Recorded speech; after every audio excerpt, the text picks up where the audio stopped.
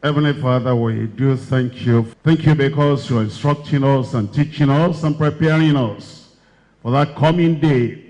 We pray, Lord, you will make us like the wise virgins in Jesus' name. The spirit and the slumber of foolish virgins to take away from every one of us. Help us to be wise unto salvation, wise to preparing for the coming of the Lord. Again, wake us up. Let the word, like sword, like hammer, like fire, do its work in every heart, every life, every family, in every person here today, in Jesus' name. We thank you because we know you have answered. Manifest that answer in every life. In Jesus' name we pray. In 1 Thessalonians chapter 4, verse 13 tells us, but I will not have you to be ignorant, brethren. The Lord puts a great, precious value on proper knowledge. Knowledge that affects life. Knowledge that transforms life. Knowledge that makes a person different from the people who do not have that knowledge. But the knowledge is revealed not in what somebody tells us. The knowledge is revealed not just in what we have heard. The knowledge is revealed not in what we store in the head. The knowledge is revealed by its manifestation, demonstration in our lives. And the ignorance is talking about here is about something very important that affects everyone. And whether you are knowledgeable or ignorant will be reflected in your life. And it says, brethren, I would not have you to be ignorant. Because this knowledge will affect your emotion. This knowledge will affect your attitude. This knowledge will affect your hope. This knowledge will affect your inner man. It will affect your relationship. It will affect your attitude to everything around you. But I will not have you to be ignorant, brethren, concerning them which are asleep. If you are ignorant, you'll sorrow even as others that have no hope. If you have the knowledge of what you ought to have, and you are not ignorant, you will not sorrow, even as others which have no hope. For if we believe, if we truly believe, our faith, our confidence, our trust in the Lord will affect the inner man. What we believe, it will affect your stand, affect your standing. It will affect your outlook, if you affect your behavior. It will affect what you think about in the future, what you think about the past. It says, for if we believe that Jesus died and rose again, even so them also which sleep in Jesus will God bring with him. If you believed that, and you had lost a loved one, a wife, a husband, a child, a father, a mother, a beloved brother, a beloved sister, somebody very close to you, if you truly believed what you profess to believe, it will affect what you think about them. And every time the remembrance of the loss comes to you, you will not be dejected and then moody, and then somebody says, look, I saw you yesterday. What's happening to you today? The way you look today, like there's a pressure on your life in your mind. Because you don't truly believe what you thought you believed. For if we believe that Jesus died and rose again, even so, then also, which sleep in Jesus will God bring with him. That means, you know, you'll see them again. You recognize them again. You're looking forward to the hope of reunion, happy reunion. For this we say unto you by the word of the Lord, that we which are alive and remain unto the coming of the Lord. You find, as Paul the Apostle was writing, by the inspiration of the Spirit, he was counting on it, that he will be part of the rapture. He said, this we say, we apostles, this we say, we, the servants of the Lord, and we say this by the word of the Lord, that we believers of that time, that's what he thought. Because nobody knows the day or the date or the time when Christ will come. Therefore, everybody was kept expecting, and the Lord has reserved that date unto himself. Why? Because if you knew the date and you know it's so far away, it's another 30 years time, you might be careless today. You might backslide today. You might yield to the pressures of life today. After all, it's 30 years time. That's why the Lord has reserved that authority and that knowledge to himself, that we do not know the day, and the apostles thought they won't be part of the rapture. If you knew the day time was very near, like it's tomorrow, you'll panic. If it's tomorrow, how can I get this settled, this settled, this settled, and that settled? And so, whether far or near, we don't know. And that keeps us on our spiritual toes, that we keep on preparing. That's why it says, we say this by the word of the Lord, that we which are alive and remain unto the coming of the Lord shall not prevent them, precede them, or hinder them which are asleep. For the Lord himself, not an angel, is coming again. For the Lord himself, not a representative from heaven, he himself is coming. For the Lord himself shall descend from heaven with a shout, with the voice of the archangel, and with the trump of God, and the dead in Christ shall rise first.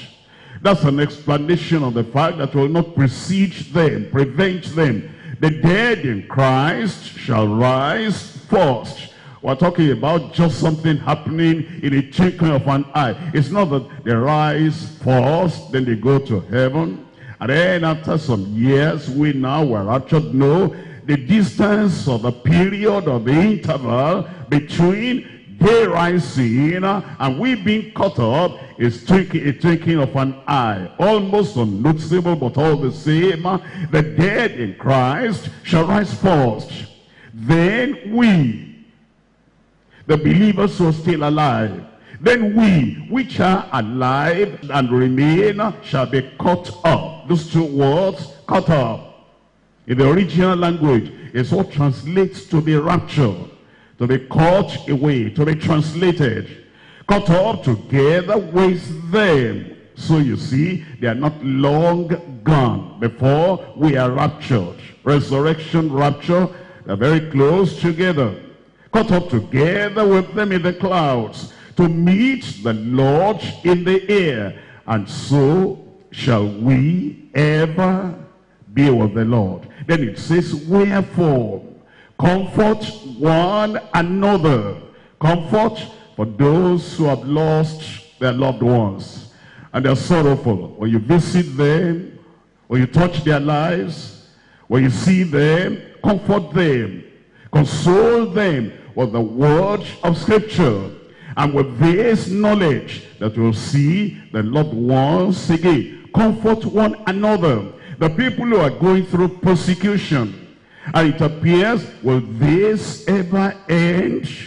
The pain is too much. The pressure is too much. The persecution is becoming unbearable. Comfort them. Wherefore, comfort one another with these words. We're looking at the word of God today on the rapture of Christ's sanctified bride. The rapture of Christ's sanctified bride. The church is referred to as the bride of Christ, and is coming to take the bride away. In 2 Corinthians chapter 11, 2 Corinthians chapter 11, looking at verse 2. For I am jealous over you with godly jealousy, for I have espoused you, betrothed you, have wooed you and won you to one husband, that I may present you as a chaste virgin to Christ. You see here, it's referring to Christ as the husband. Another word for that, the bridegroom. And it's referring to the church as a chaste virgin that has been won and that has been weaned from the world, separated from the world, severed from the world, and cleansed, and made a virgin spiritually, and then presented to Christ. Ephesians chapter 5. Talking about the church, the bride of Christ. It says in chapter 5, verse 25, husbands, love your wives, even as Christ also loved the church and gave himself for it. He's talking about husbands and wives, and now he talks about Christ and the church, that he might sanctify and cleanse it with the washing of water by the word, that he might present that church to himself, a glorious church. That's a virgin, that's a bride, that's a wife, not having spot or wrinkle or any such thing, but that it should be holy and without blemish. And then he continues, talks about the husband and the wife. And then he tells us in verse 32, this is a great mystery, but I speak concerning Christ and the church. Christ, the bridegroom, and the church, the bride. Revelation chapter 19. Reading from verse 7. Revelation chapter 19, verse 7. Let us be glad and rejoice, and give honor to him, for the marriage of the Lamb is come, and his wife, that's the bride, has made herself ready. And to her, the wife, the bride, was granted that she should be arrayed in fine linen, clean and white. For the fine linen is the righteousness of the saints. The rapture of Christ's sanctified bride. We're looking at this under three perspectives. Number one, the rapture. Number two, the readiness. Number three, our responsibility. Number one, the rapture of steadfast saints at Christ's coming. Christ has assured us that he's coming again, and he's going to take the bride, the church, unto himself, away from the earth, away from the world, and will take the church to heaven. And that's referred to as rapture. And these that is coming for, they're not the sinners, they're saints. And they're steadfast saints, because he said, whosoever shall endure to the end, he that shall endure to the end, the same shall be saved, and will escape the torments and the torture of the great tribulation. The rapture of steadfast saints at Christ's coming. Number two, the readiness of sanctified saints for his coming. Readiness of sanctified saints. Sanctification gets us ready. Holiness of heart, purity of heart, righteousness of life, total separation from the world, and loving God with all our heart, all our soul, all our mind, gets us ready for his coming. The readiness of sanctified saints for his coming. Number 3, our responsibility towards sorrowful saints' comfort. Our responsibility towards sorrowful saints' comfort. We come to number 1, the rapture of steadfast saints at Christ's coming. In 1 Thessalonians chapter 4, reading from verse 14, for if we believe that Jesus died and rose again, even so them also which sleep in Jesus will God bring with him. For this we say unto you by the word of the Lord, that we which are alive and remain unto the coming of the Lord shall not prevent them which are asleep. Here comes the word for resurrection. For the Lord himself shall descend from heaven with a shout, with the voice of the archangel, and the trump of God, and the dead in Christ shall rise forth. Now the rapture. Then we which are alive, saved. Then we which are alive, abiding in Christ. Then we which are alive were steadfast in a conviction that Christ is not only the Savior of the world, Christ is my Savior. And I'm retaining that salvation experience. And I have him on the throne of my heart, present all the time. Prominent on my heart, preeminent on my heart. It says we, those that have Christ as Savior, Christ as Sanctifier, and Christ lives in them, and Christ moves in them, and Christ abides in them, and they abide in Christ, then we which are alive and remain shall be caught up together with them in the clouds to meet the Lord in the air. And then from the air it takes us to the heavenly abode. So shall we ever be with the Lord. The scriptures assure us that the rapture will take place. Christ himself had promised, and that promise is going to fulfill. In 1 Corinthians chapter 15, 1 Corinthians chapter 15, reading from verse 51, it tells us in verse 51, behold, I show you a mystery. It was something hidden from the Old Testament people, Old Covenant Israel.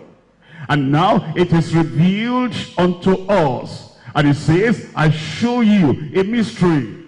Before it was shown, it was a mystery. Before it was revealed, it was a mystery. Before it was unveiled, it was a mystery. Before he taught them, exposed it to them, still hidden, it was a mystery. But now that it's revealed, it's no more a mystery. It's no more something covered, something hidden, something unknown. Behold, I show you a mystery. We shall not all sleep, but we shall all be changed.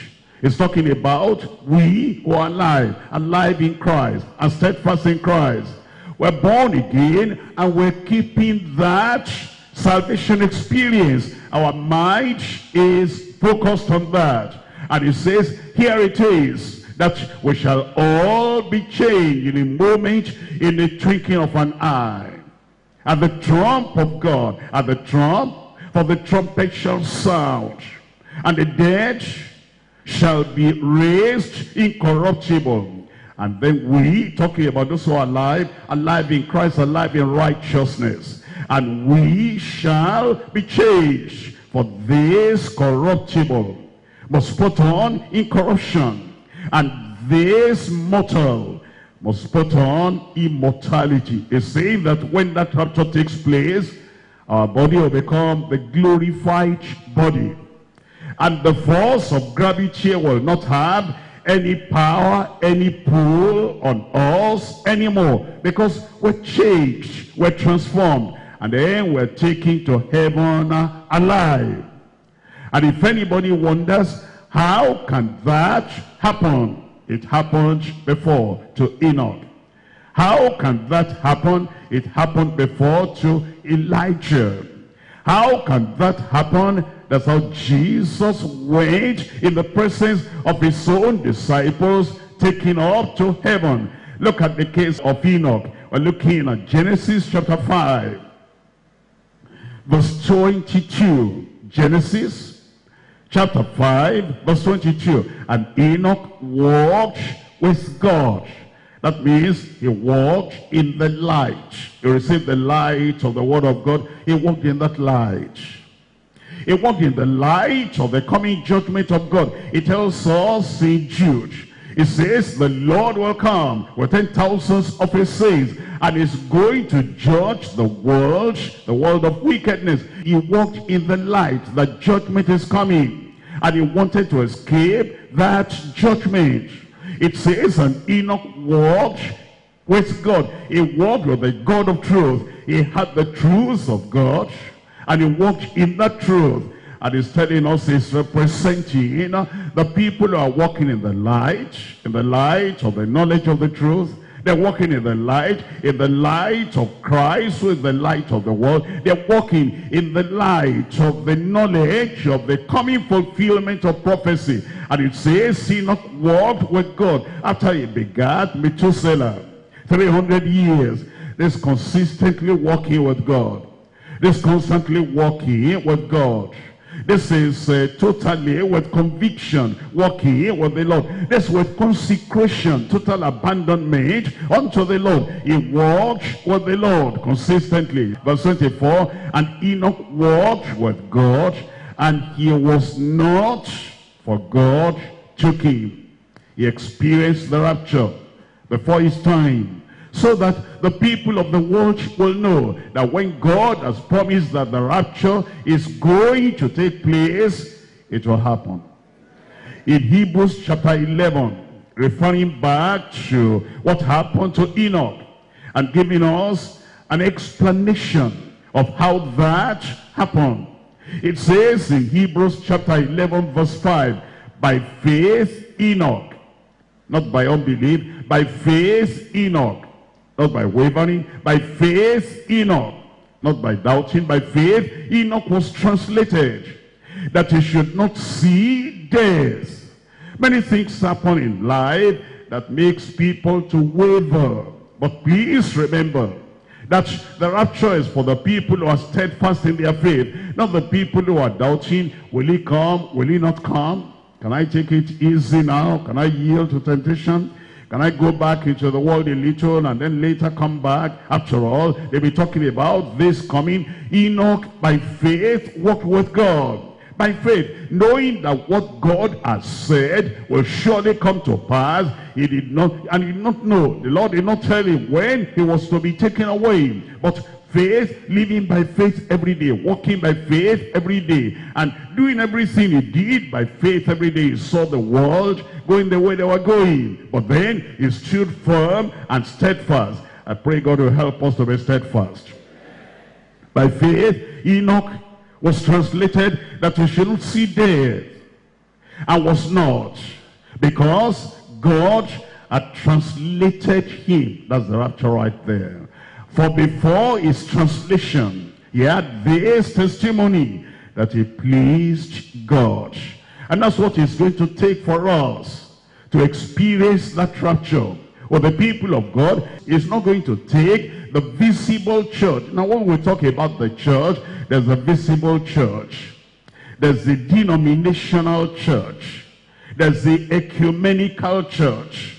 There is, the church on your street. And there are people that go in there every day of worship. It's not talking about that. It's talking about an inner circle inside the bigger circle. It's talking about the saints of God, the church of God. It's talking about those whose names are written in heaven. It's talking about the people who are walking consistently in the day, in the night, He's talking about the people during the week and on Sunday. Every time they are walking with the Lord, like Enoch walked with the Lord, and they walk by faith, saved by faith, sanctified by faith, living by faith, and reading the word of God, developing their faith, and depending and trusting, having confidence in the Lord. They're having faith in the Lord every time. That's what he's talking about. And he says, by faith Enoch was translated, so that you will know by faith so and so, such and such will be translated, that they should not see death and will not be found, because God will translate them. But before their translation, they must have this testimony that they please God. That's what it will take. I said it happened to Elijah in 2 Kings chapter 2. 2 Kings chapter 2, reading from verse 3. And the sons of the prophets that were at Bethel came. They came forth to Elisha and said unto him, knowest thou that the Lord will take away thy master from thy head today? These people had knowledge, but they were ignorant. They didn't prepare. Elijah was going. And these have been the prophet of fire, the prophet of power, the prophet that turned the minds of the people in the nation back to God, and the prophet that gave evidence that he was a servant of the Lord, standing in the presence of the Lord. And whatever he said, according to my word, this will happen or that will not happen. And it was so. And he was going away. And there was nobody that prepared who stands in the place of Elijah. There was nobody that thought about this, and all this brought the knowledge. But this is superficial knowledge. This is knowledge that did not affect their lives. Do you know, knowest thou that the Lord will take away, it's not Satan, the Lord will take away, that's the rapture, away from thy head today. And he said, yea, I know it, hold your peace. Your life becomes sober if you're really waiting for the coming of the Lord. I know it, hold your peace. You'll not be frivolous, you'll not be talkative, you'll not be a person that just talks away your life and talks away the treasure in your life. Verse 5, and the sons of the prophets that were at Jericho came to Elisha and said unto him, knowest thou that the Lord will take away thy master from thy head today? These people now, another group of sons of the prophets, they also had the knowledge in the head, mental assent, that did not affect their behavior, their life, did not affect their desires, did not affect their coming back to the Lord in full consecration and total dedication and surrendering themselves to the Lord. Knowest thou that the Lord will take away thy master from thy head today? They knew he was righteous, like Enoch. That's why God was going to take him away. And nobody said, how can I be that righteous, so that this favor and this privilege will be mine as well? And Elisha answered, he answered, yea, I know it, hold your peace. There may be people that have the same doctrine as you have. They know the same teaching as you know. And they even talk about it more than you talk about it, but they're not getting ready. They're not steadfast. And they're not giving themselves to the Lord. But you must do like Elisha did, and something good will happen to you. Look at verse 9. And it came to pass when they were gone over, that Elijah said unto Elisha, ask what I shall do for thee before I be taken away from thee. Elijah knew he was going to be taken away. He was going to experience the rapture. And he believed it. You see, there are people that hear about the rapture and they don't really believe it. They can quote where it is in the scriptures. They don't really believe it. Other people may know about it and may even tell them they don't really believe it. And you can tell with their lives. You can tell how they behave. And you can tell they are not steadfast in the Lord.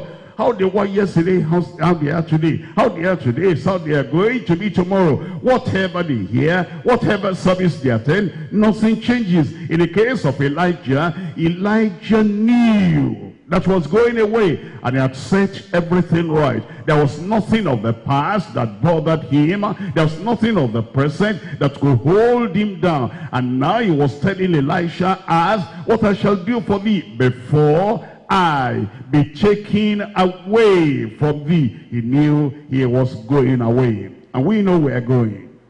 I said we know we're going. But then we don't know the time or the date. But we know it's going to happen. That's why you prepare yourself every day. And in verse 11, and it came to pass, as they still went on and talked, that behold, there appeared a chariot of fire, and horses of fire, and parted them both asunder. And Elijah went up by a wild wind, where? Tell me out loud. Into heaven. Is there heaven? Are we going to get to heaven? Yes. Is it a better place than this place? Yes. Then prepare. We're looking at John. In John chapter 14, here is the promise of the Lord himself concerning his coming again to take his people away. John chapter 14, verse 1. Let not your heart be troubled. Ye believe in God, believe also in me. In my Father's house are many mansions. If it were not so, I would have told you. I go to prepare a place for you. Look at this. And if I go and prepare a place for you, I will come again. Is he coming again? And he's coming for the church, coming for his own. That's why I said, let not your heart be troubled. Persecution might be there. The pain of opposition might be there. But have a focused mind, that you know that this is what you're expecting. The world may be in turmoil. The sea may roar. Opposition may rise. Persecution may be intense and furious and fiery. But all the same, let not your heart be troubled. I will come again and receive you unto myself, that where I am, there ye may be also. And that happened to Christ himself after he rose from the dead. Acts chapter 1, reading from verse 9. It says in verse 9, and when he had spoken these things, while they beheld, he was taken up. He was taken up. He was with them. He had risen from the dead. He appeared unto them, so that he will show them. He told them he was going to rise from the dead. And now that he rose from the dead, he appeared to them and showed them with many infallible proofs that it is I myself. And now on this day, he was taken up, and a cloud received him out of their sight. And while they looked steadfastly toward where? Where did he go? Heaven. While they looked steadfastly toward heaven, as they went up, behold, two men, two angels stood by them in white apparel, which also said, ye men of Galilee, talking to the disciples, the apostles, why stand ye here, gazing up into, tell me, into heaven?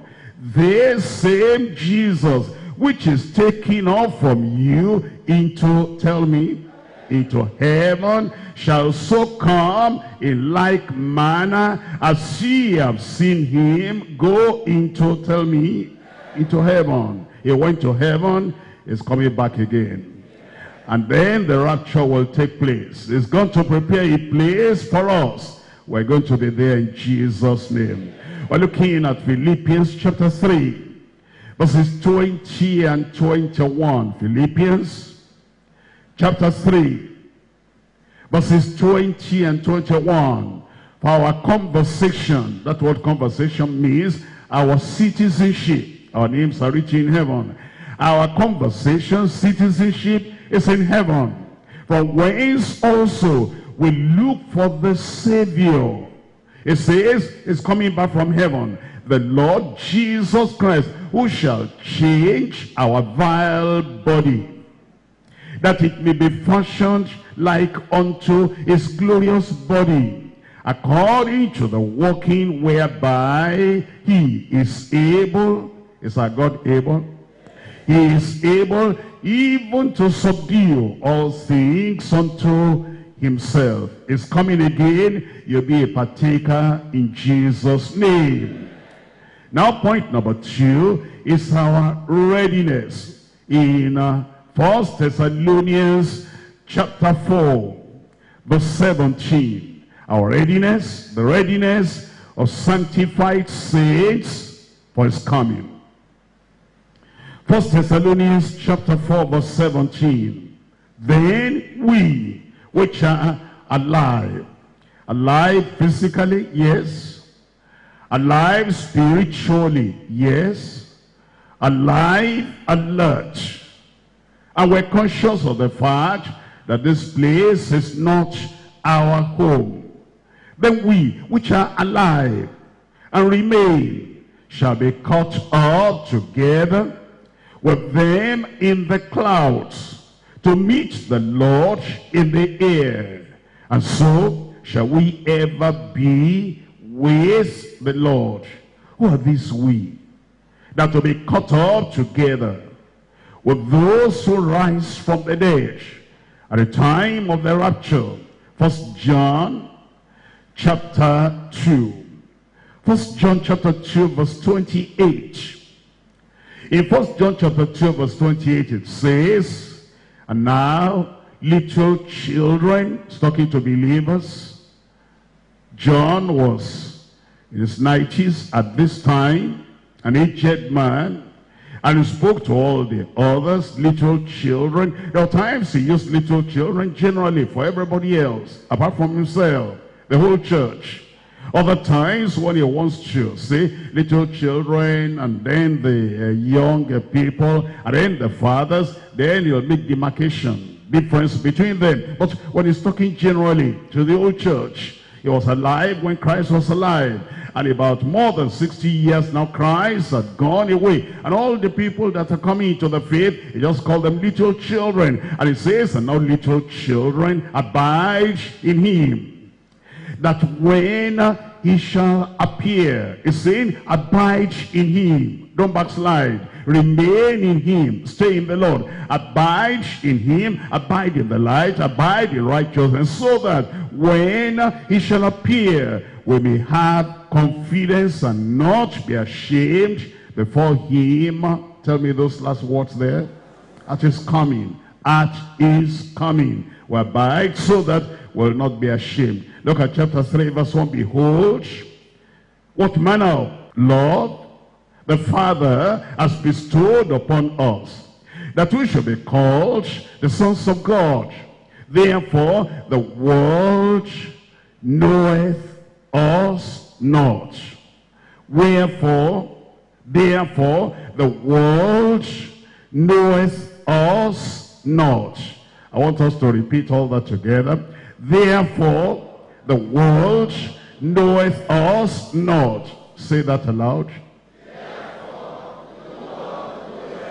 Say that again. When you try that, the world will know you. They're going to do some things that might hinder you from making it on the final day. Politics, worldliness, and the things of the world, that instead of saying, I want heaven to know me, I want Christ to know me, I want to be ready for the coming of the Lord, I want to have that righteousness and that holiness. If you have that righteousness and holiness, that will get you ready for the time of the coming of the Lord. The world is not going to appreciate that. They're not going to honor that. They didn't appreciate Christ. They didn't appreciate Paul the apostle. They didn't appreciate the believers. He said, I've called you out of the world. And since he has called you out of the world, and he has reserved you to himself, consecrated you to himself, severed you from the world, so that you can be totally, entirely for the Lord. If you now want to go back because you want to have some political influence, you want the world to know you, you do a lot of things that might hinder you from getting ready for the rapture. And what shall it profit a man? What shall it profit a woman? If he or she gains the whole world and then loses his own soul. I pray you'll be wise. Verse 1, behold, what manner of love the Father has bestowed upon us, that we should be called the sons of God. Therefore, the world knoweth us not, because it knew him not. It's not talking about the world knoweth us not, talking about the church. It's a dangerous thing for the individual believer to want to please the world and to want to be accepted by the world, so that you can win whatever title, whatever honor, whatever position. Becomes more dangerous for the whole church. Us. The world knoweth us not. When the church now tries to do things so that we manage our doctrine, we moderate our teaching, we moderate our lifestyle, and we moderate everything we do so that the world will accept us and appreciate us, and will forget the Lord who has called us. The whole church might go astray and not be ready for the coming of the Lord. But I pray you will be ready. I will be ready. And this church will be ready.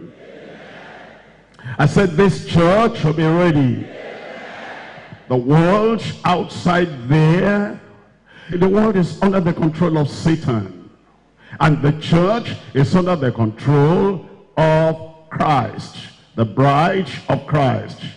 And when you do things to please the world, actually you're doing things to please the devil, Satan, so that Satan will appreciate, that means you've gone astray. The world will appreciate, that means you've gone astray. And when Christ comes, that church is lost. I pray this church will not be lost. Behold, what manner of love the Father has bestowed upon us, that we should be called the sons of God. Therefore the world knoweth us not, because it knew him not. Beloved, now are we the sons of God, and it does not yet appear what we shall be, but we know when it shall appear. That's the rapture there. We shall be like him, because we're going to be changed. We're going to be transformed, for we shall see him as he is. How do we get ready? Verse 3. And every man, every person, every woman, every saint, every child of God, and everyone that has this hope in him, purifieth himself. How? Tell me out loud. You know the people that say, Abraham did this, and so they think they can do that. That's another era.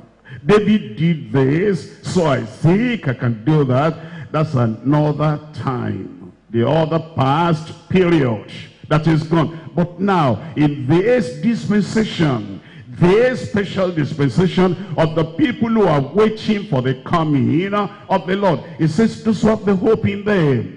The hope of the rapture and the hope of making it in that day. Every man that has this hope in him purifieth himself even as he is pure. Colossians chapter 3. In Colossians chapter 3, reading from verse 1. Colossians chapter 3, reading here from verse 1. Talking about the readiness of sanctified saints for his coming. Colossians chapter 3 verse 1.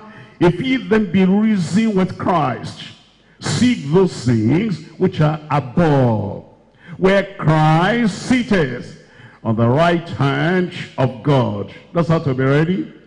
The pull of the world is so much on the disciples of Christ today, on the followers of Christ today. It's like the world is doing this, I must do it. The world is getting on this way, I must get on that way. The world is cutting corners, and this is how they cut corners, this is how they get rich, I must do it. The world is running after this, and this is how they make it in life, and they can make a mark in the world. I want to do it too.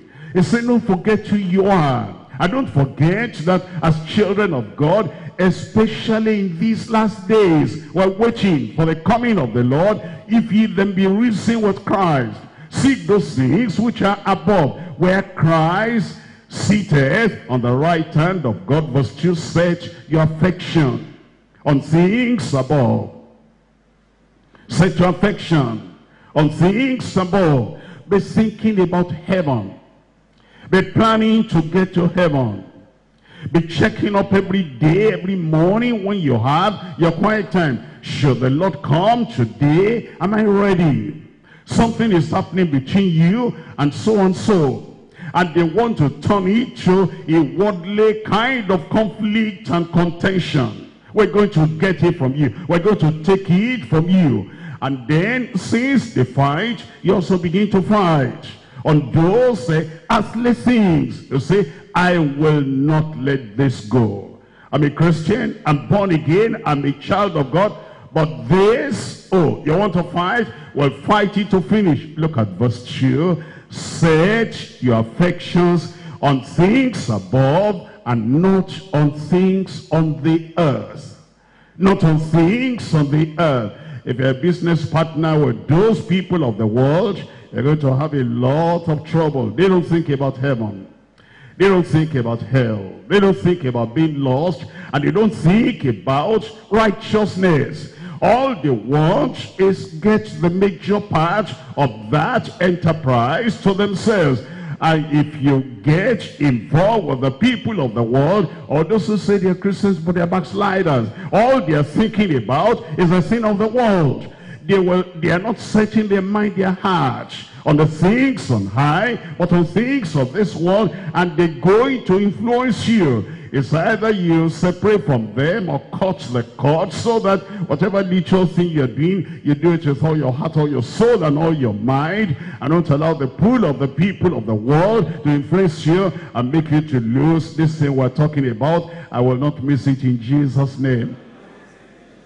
That's why it says in verse 3, set your affection, pin your affection, concentrate your affection, focus your attention, direct your affection on things above, not on things on the earth.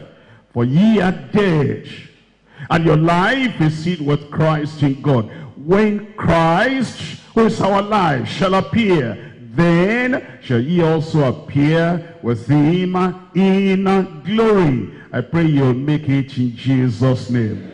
If you are going to make it, you have to be setting your mind, your gaze, your affection, your attention on things above. Titus chapter 2, reading from verse 13. Looking for that blessed hope. You're looking for it.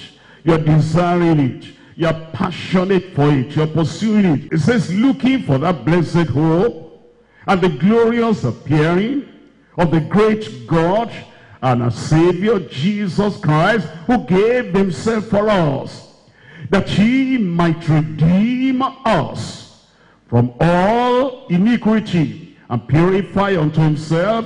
What kind of people? What kind of people?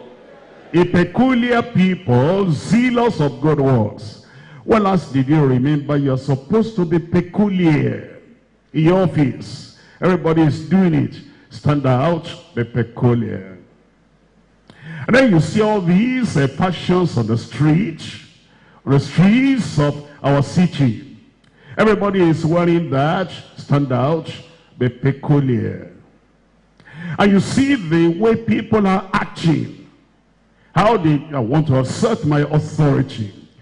And they want to, they put pressure on the, whoever is in authority, so that they will cower down. They will kind of oppress and bow down all the people that should have been directing them. That's how they do it in all these institutions.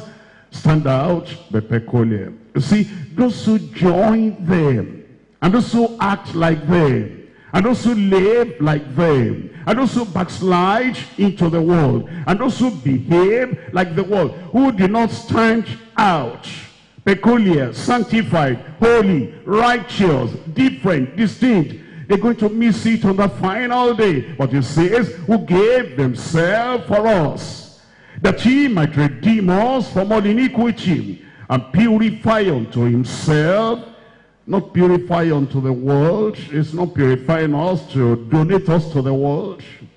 It's not purifying us to donate us to politics. It's not purifying us to donate us to the system of the land, so that it says, I'm donating you to them. No, he purifies unto himself a peculiar people, zealous of good works. I pray you be totally heart, soul, mind, and spirit belong to the Lord in Jesus' name. You see how weak that amen is? We're looking at Ephesians chapter 5. Ephesians chapter 5. I'm reading from verse 25. It says in Ephesians chapter 5, verse 25, talking about Christ and the church. And it's talking about how we ought to get ready. And it's a sanctified heart, sanctified life, sanctified mind, sanctified action, sanctified thought, sanctified imagination, sanctified personality that gets us there. In Ephesians chapter 5, verse 25, husbands, love your wives. Can we read that again? If you're preparing for the rapture, how many times we forget? We relegate this rapture to the time we're in the service. We relegate the rapture to the time when we're reading the Bible. Relegate the rapture to the time when we are particularly religious at the retreat, at the conference, at the congress. But at home, there's a way a sanctified husband will behave.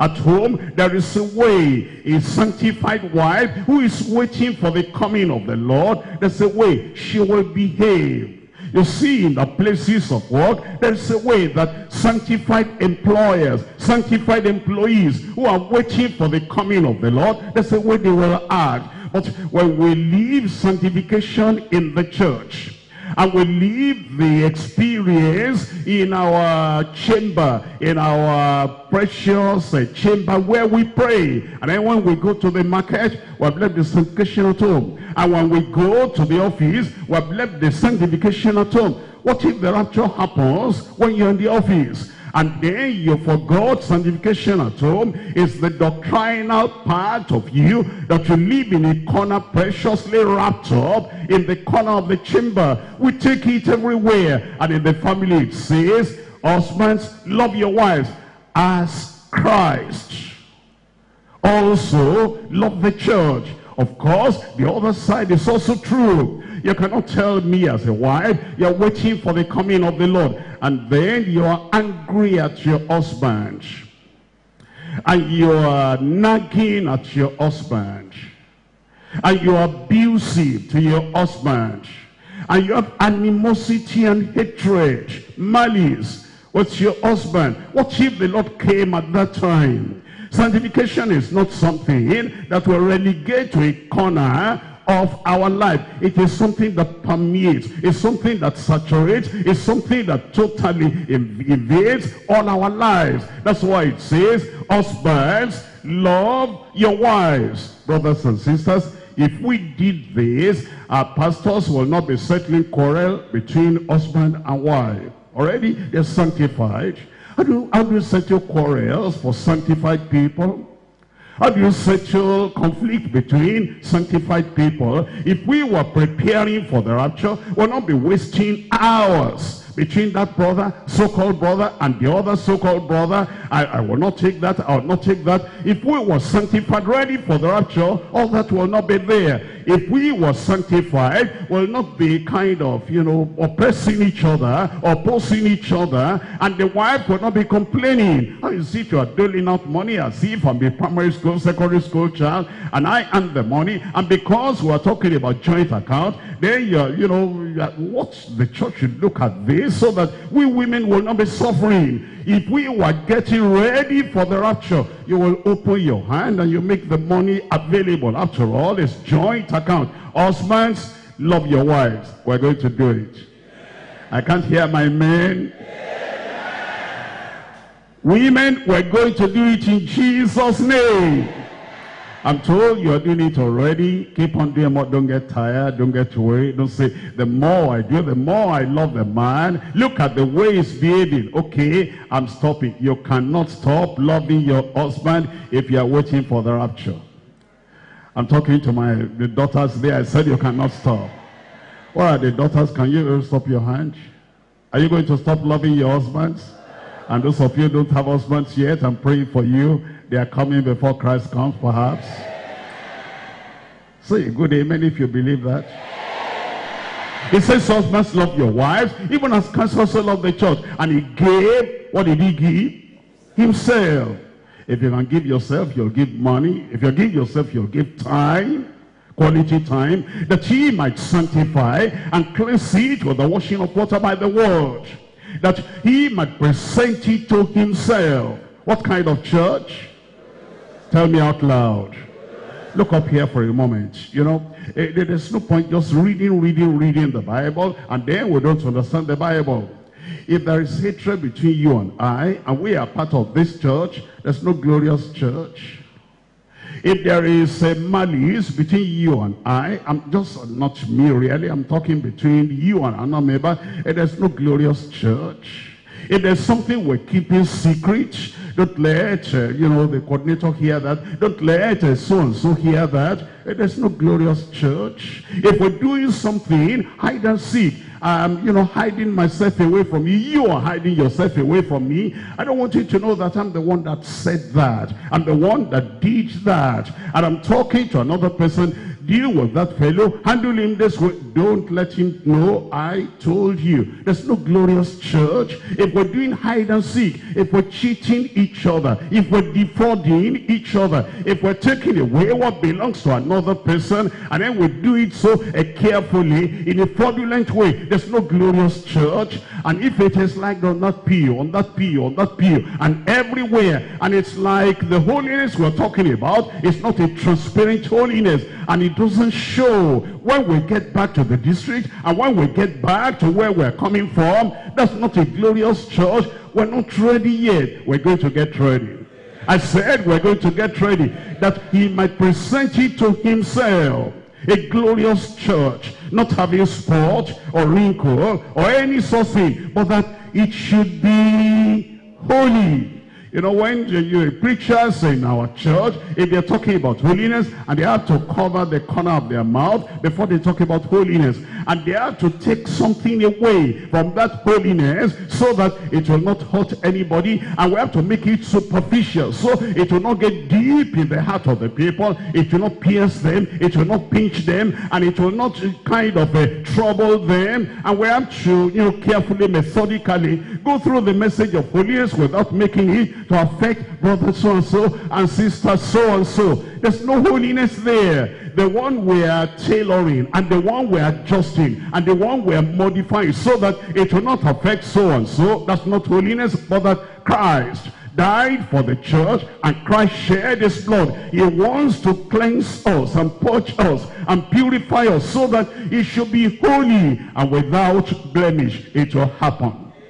It will happen to everyone like in the good old days, in Jesus' name.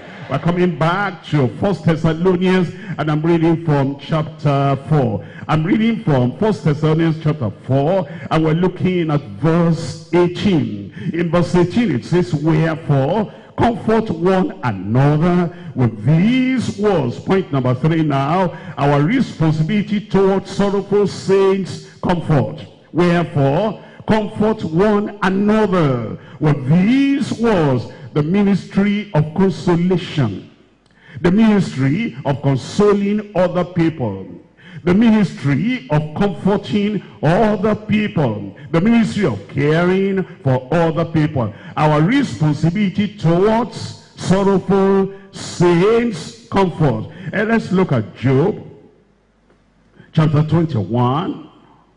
Job chapter 21. We're reading from verse 34. In Job chapter 21 and verse 34, it says, how then comfort ye me in vain, seeing in your answers there remaineth falsehood. The first thing we're learning is, if there is a false doctrine, you cannot comfort another person with false doctrine. You cannot give somebody hope on the basis of false doctrine. If there is the truth in your heart, but I can't tell this truth, it will jolt him. It will disturb him. And then I go superficially, oh, sorry about this, your condition.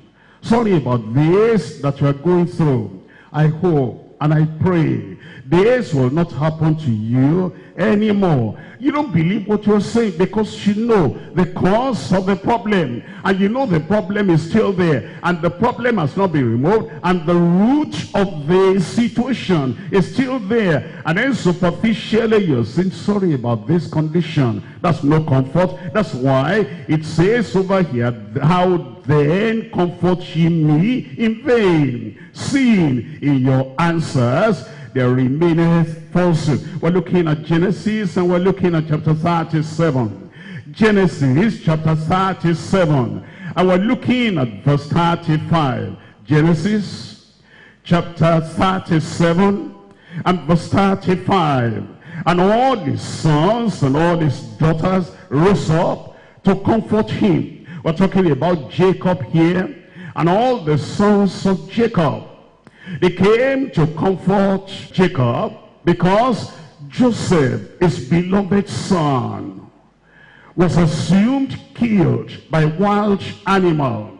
They didn't actually say that, but you know, they sold Jacob into slavery, and they dipped that garment in the blood of animal, and it came to Jacob to say, we sold this cloth. You can see the duplicity there. You can see the deception there. We saw this cloth. You see it this for your child. This is my child's cloth. My child is no doubt torn by a wild animal. They didn't say no. They knew the truth. And now Jacob became so sorrowful because my son is dead. My son is dead. Because of that sorrow of heart, all the sons and all the daughters, they rose up to comfort him. And he refused to be comforted. That comfort will not work. When you are the one causing the injury, you are the one hurting that fellow, and you are the one that is causing that calamity. And then, but the man does not know, the woman does not know, that brother did not know, that sister did not know, that you are the cause of the calamity. You are the one hindering his marriage. You are the one hindering her marriage. And you are the one that have put your feet down behind the curtain and behind the closed door. As long as I'm here, this man will not get through this one. And then the fellow is not suffering. He doesn't know the cause of his problem. Wherefore comfort one another with these words. And then I'm a pastor, I'm a coordinator, I'm a woman leader, and we have to comfort each other. You know that there's no comfort here. We could have solved that problem. Just go behind and remove the thing you're tied. And just go behind and remove all the hindrances you put on his way. That will be comfort. But as these people came, Jacob refused to be comforted, and he said, for I will go down into the grave unto my son mourning. Thus his father wept for him. and he wept continually. If we're going to comfort other people, there'll be sincerity. We're going to comfort other people, there'll be truth. We're going to comfort other people, there'll be genuine, transparent love. We love him. We love him. We don't want him to suffer. How is he suffering like this? If we could, we'll give a very life, sincerely, honestly, so that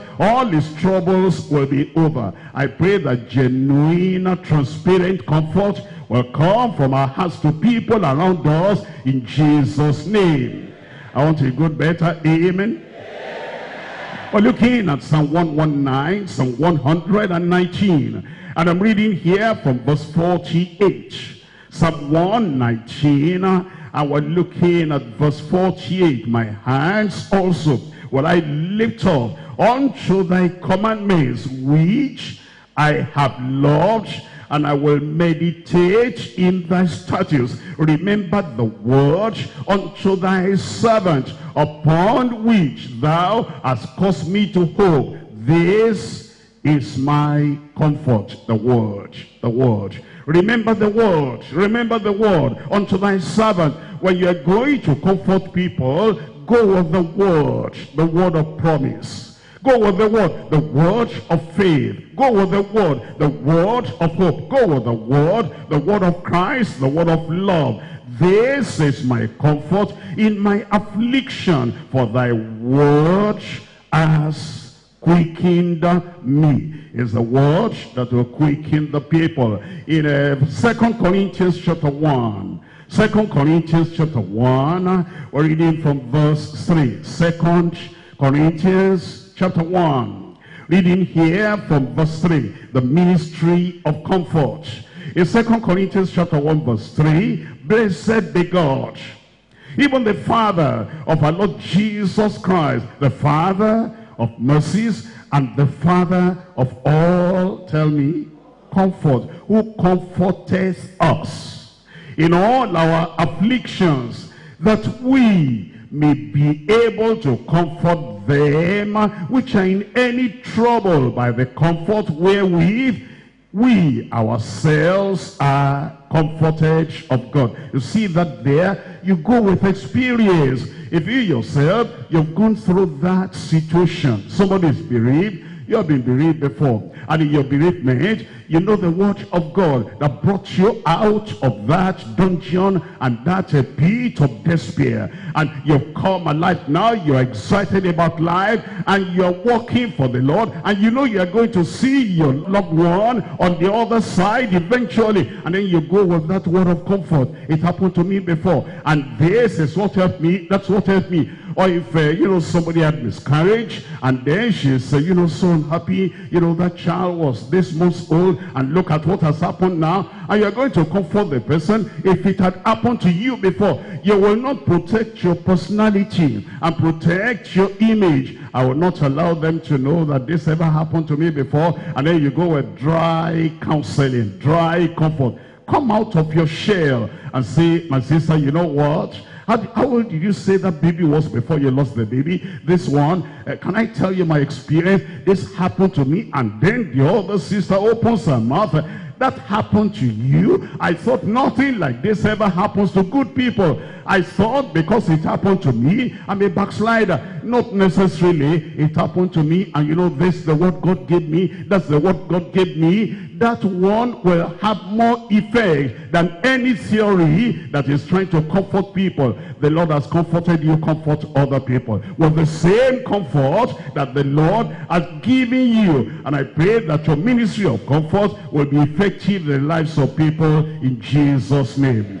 And he's telling us that if you're going through any situation now, the God of comfort will comfort you. And if you're going through any challenge, that challenge will soon be over. And there's any tide, any predicament there, the Lord will deliver you in Jesus' name.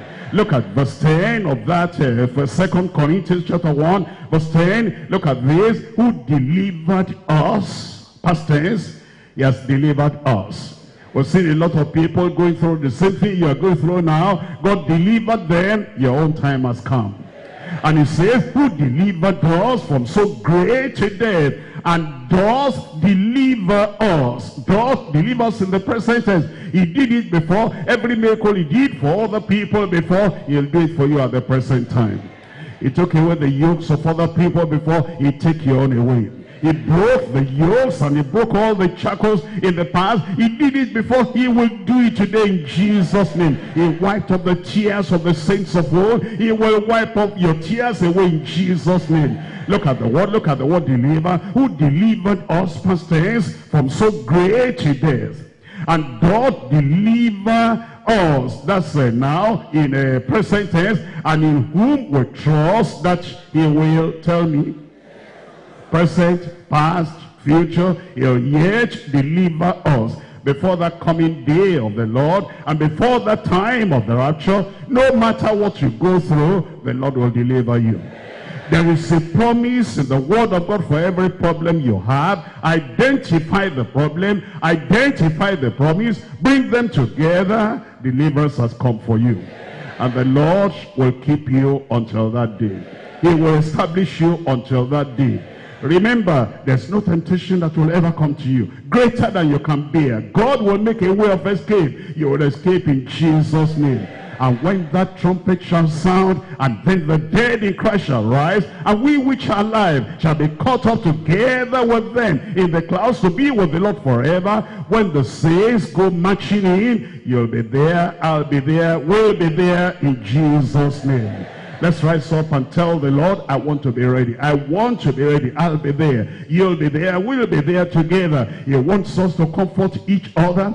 He wants us to encourage each other. He wants us to exhort each other. He wants us to hold each other's hand. Somebody is getting tired. Somebody is getting weary. You're holding their hand so that by the grace of God, all of us together will make it on that final day. Brother, cheer up, you'll make it. Sister, cheer up, you'll make it. Comfort, deliverance is coming your way.